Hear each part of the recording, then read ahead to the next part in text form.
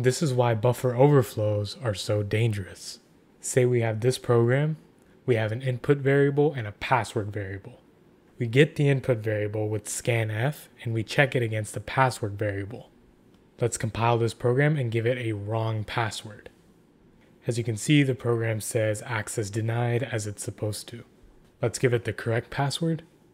And as you can see, we're allowed access. Now what's wrong with this program?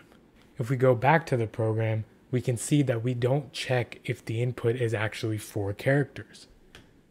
In C, strings need the extra character at the end for the null terminator, which indicates the end of the string. We declared an empty string with 5 elements, 1 for the null terminator and 4 characters. However, there's nothing stopping us from inputting 10 characters.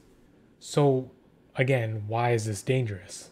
Well, what we can do is that we can give it so much data that it actually overrides the password to whatever we want. Let me visualize the memory for this program. This is how the memory looks like. The input variable is at a lower address and the password is at a higher address. And since we don't do any bounds checking, if we put in 10 characters, let's say quadruple A and a null terminator and quadruple A and another null terminator, we can actually override the password with whatever we want it to be. This way we can trick the program into granting us access. We can do this through Python. Let's run the following command, which will do what I explained before. And as you can see, we are granted access.